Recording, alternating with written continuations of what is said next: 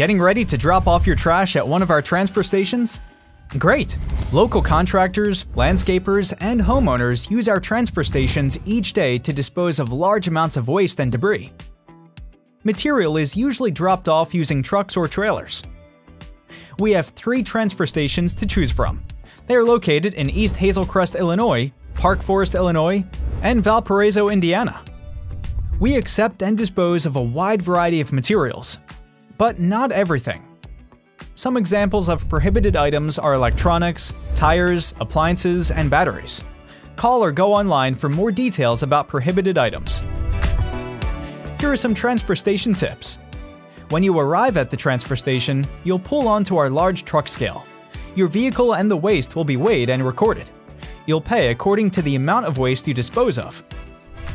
We do have minimum weight charges. At our Illinois locations, you'll pay for at least 1 ton of debris. For Indiana locations, you'll pay for a minimum of 1.5 tons.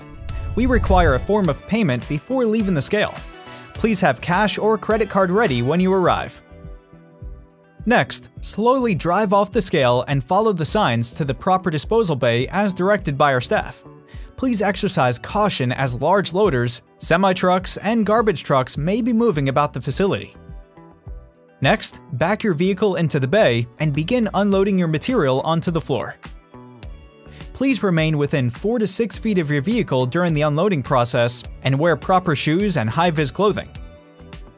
Once your vehicle is empty, you may be required to return to the scale house to calculate your final payment. That's it! Head out and we'll see you again next time.